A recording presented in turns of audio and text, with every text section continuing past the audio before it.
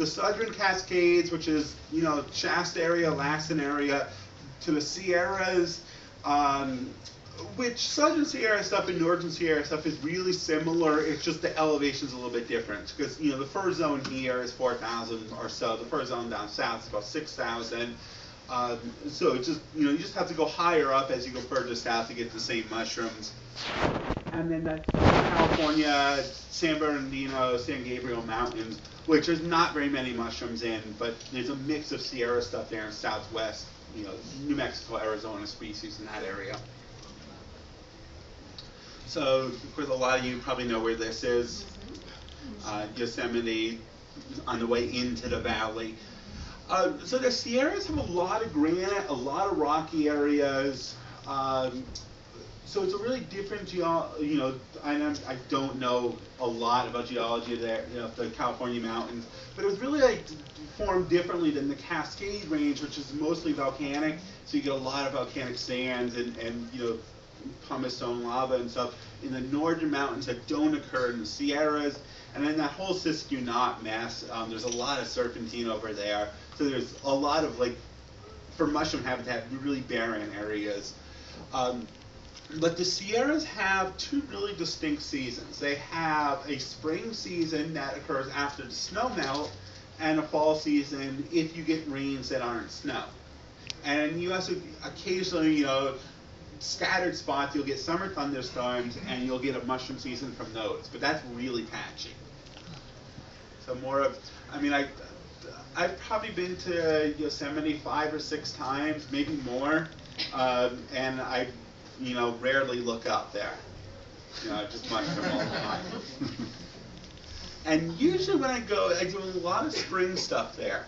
And this is kind of what I'm looking for. So this is a phenomenon that only happens in the western mountains, and that's these snowmelt species. So you get these snow banks that start receding, and in this area, you know, this is probably about 4 feet up the tree, so you can usually tell, you know, the wolf lichen does not survive covered with snow. So you can usually tell the snowpack area, the normal snowpack area, based on the zone where the lichens start disappearing on the trees.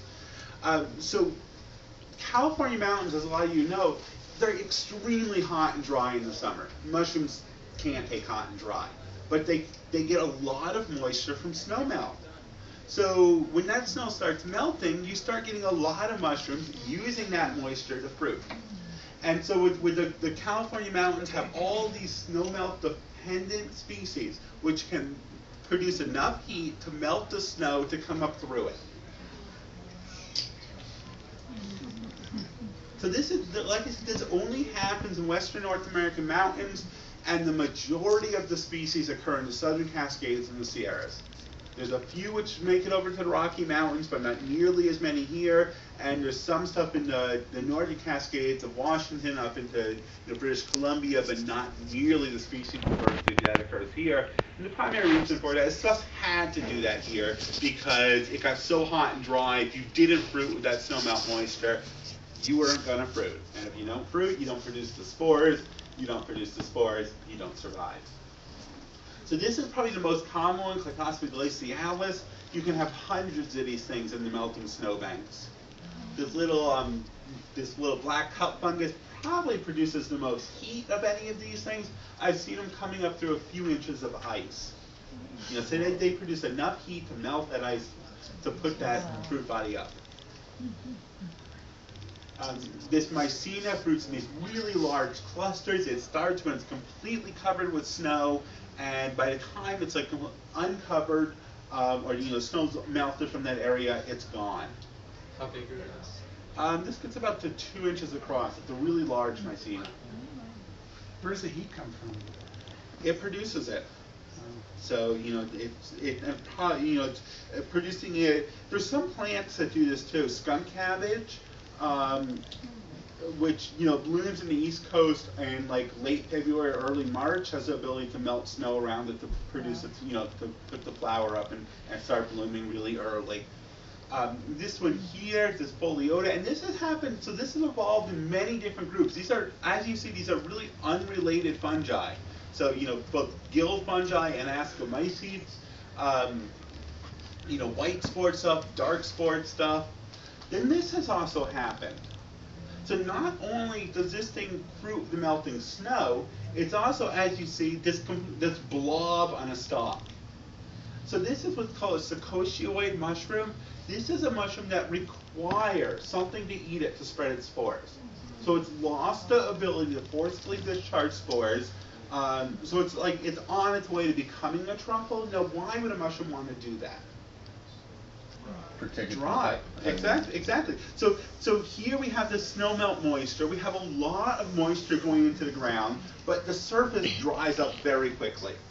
And so as it's drying up, mushrooms that are on the surface dry up just as quickly. Stuff like this mycena, like I said, 2 days after the snow's gone, it's pretty much gone. You're not even going to see signs of it. It goes that quickly. So this mushroom here, which is pretty closely related to this one, has adopted this new strategy. Stay contained, conserve moisture, sit there, wait for something to eat you to spread your spores. It's a feature that there's a lot of hyphageous underground fungi in the California mountains which have gone underground, mostly because of environmental pressures. And people eat those. Sometimes. I wouldn't. They smell. So this one smells like toilet bowl, wintergreen toilet bowl cleaner. So really like chemical wintergreen flavor. So you also get a lot of morels in the California mountains in the spring.